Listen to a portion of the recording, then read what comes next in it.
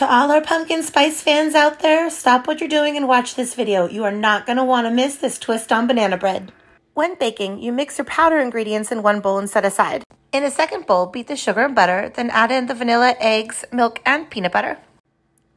Next, you mix the wet and dry ingredients together in the biggest bowl until they're thoroughly combined. Once that's done, you can mash up the banana and fold it in. Spoon the mixture into a bread pan, smooth the top, add a little bit of peanut butter drizzle, and then bake. We hope you and your family enjoy the recipe. Thanks for watching.